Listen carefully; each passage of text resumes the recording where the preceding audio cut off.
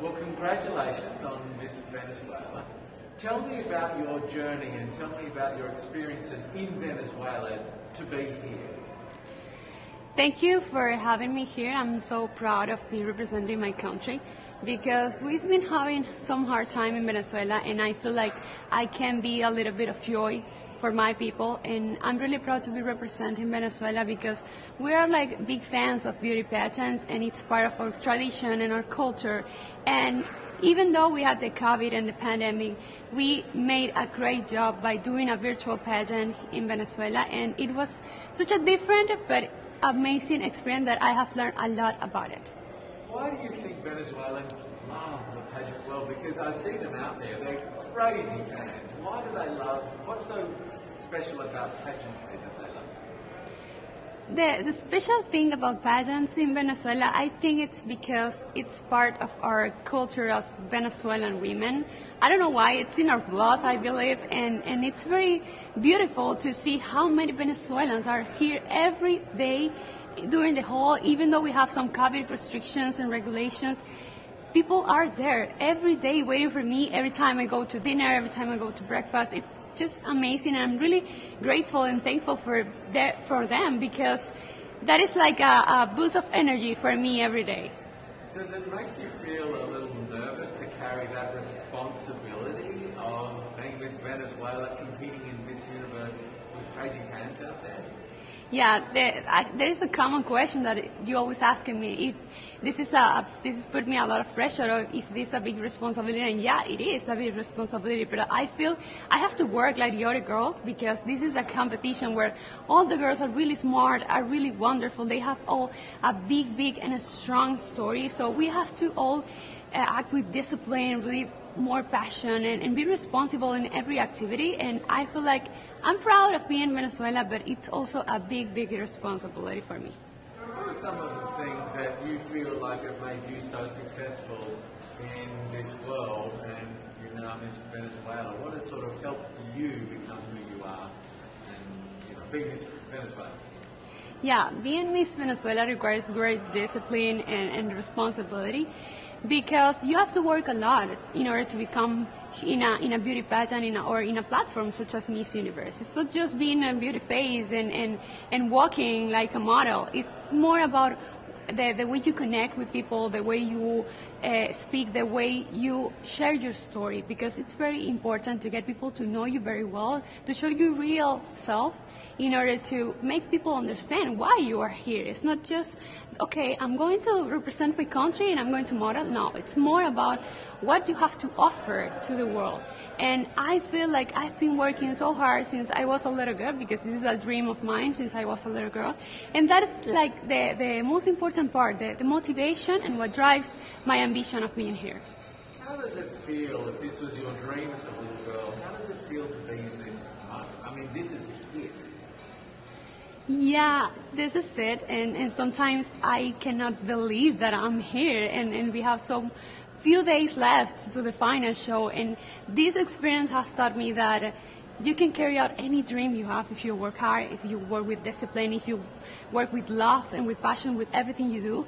And if you are able, if you realize that if you love yourself and you accept yourself the way you are, and if you can or have the ability to share your whole story, you can conquer the universe. So that for me, it's such an amazing experience, and I'm really proud of myself and proud of my Venezuelan people. How do you prepare for such a big week, for such a big event? How do you sort of mentally and even maybe physically prepare for this? It's important to be prepared and focused in every moment of the pageant and of the journey. Because sometimes you might hear a lot of voices and sometimes you might feel a little bit overwhelmed.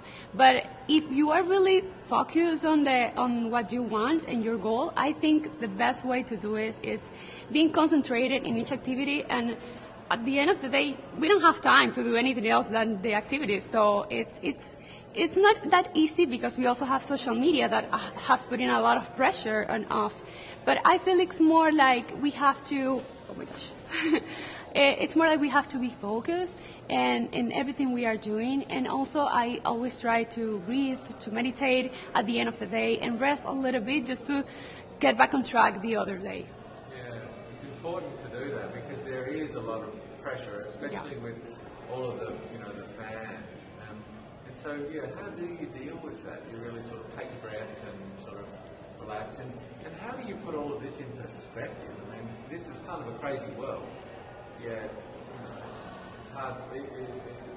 How do you keep a level? Your feet on the ground and stay grounded. Yeah, staying grounded, it's really important in everything you do in your life, because that is the only way you can keep going and you can succeed.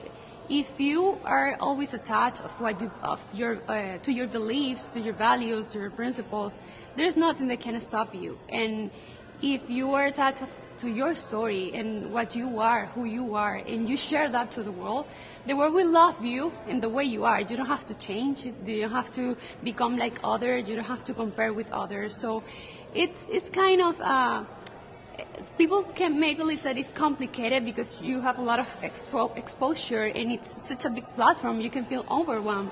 But I believe that the key is to be focused always on what you want and who you are, and always remember that if you love yourself, if you love others, and if you accept the way you are, you don't have to change to become something better or to success in the world. How have you used that platform that you mentioned and that voice? How have you used it to make a difference? I feel like today I can make a difference because I'm not the type of the Miss Venezuela that people are used to see. Because I believe I'm changing that beauty standards of perfection that sometimes people are used to. And some people were telling me that from a long time ago, and I've been criticized for a long time since I became Miss Venezuela, because I feel like it's better to share your story than just do a good catwalk or change your outfit too many times during the day.